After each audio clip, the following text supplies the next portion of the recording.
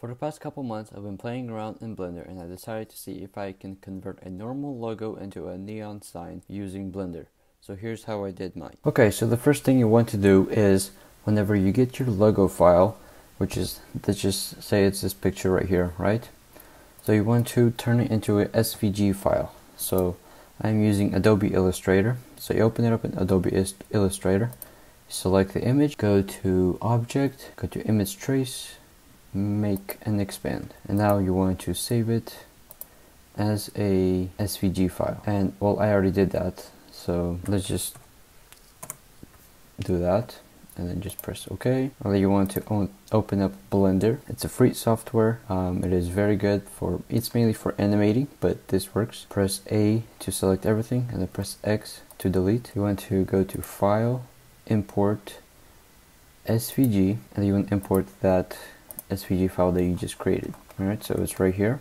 Nice. So this outer plate, this part right here, we do not need that, so we're just going to delete that. And then this part right here, we don't need that either, so delete that. So you want it to look kind of like that, right? So the first thing I did was start converting these curves into meshes.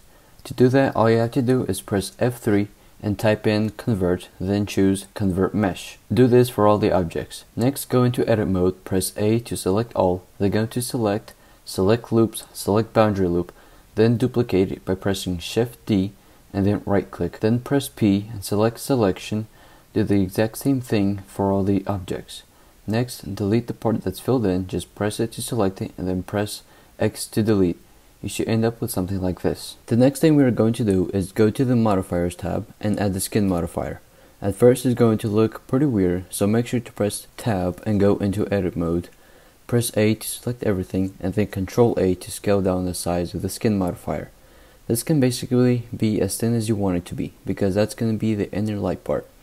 Go ahead and add the subdivision surface modifier. This will really give it that curvature that you really need. Make sure to shade the object smooth by selecting the object, then right clicking and hit shade smooth. Now it's time to apply the gradient look. Go into the shader editor, check this box that says use nodes, and we're going to edit the material that's applied to the SVG by default. Before we go any further, make sure to join all the objects in one by selecting one object and press and hold shift and select all the other objects, and right click and press join. Now it's time to do the textures. Add a color ramp node, but before that add a gradient texture. Connect that to the color ramp, then connect the color ramp to base color. Go into render mode in your 3D viewport so that you're able to see what's going on. As you can see, we have a black to white gradient which matches what we have in the color ramp. But the real power comes in when you add a mapping and texture coordinate node so that we can really have a lot of control over this. Next, go ahead and edit your color ramp to whatever color you want. I like the light blue to light purple, but the problem is it's not producing any light because we're using a principal BSDF add-in emission node so we can have light that we can control. Next, connect the color from color ramp to color in emission, and then emission to material output. Then delete the principal BSDF. You can play around with the strength of the light. I think about 4 is good. Next, add a plane by pressing Shift A, press Mesh, and then press Plane. Next, go to the material properties and add a material for the plane. Next, you need a few photos for the background. I'm using some circuit board photos I found on Google. Drag and drop them into the shade editor, get the main photo and connect it to the base color. Get the second photo and connect it to the metallic, and get the third photo and connect it to the roughness. Then go into rendered view and position the image as you please.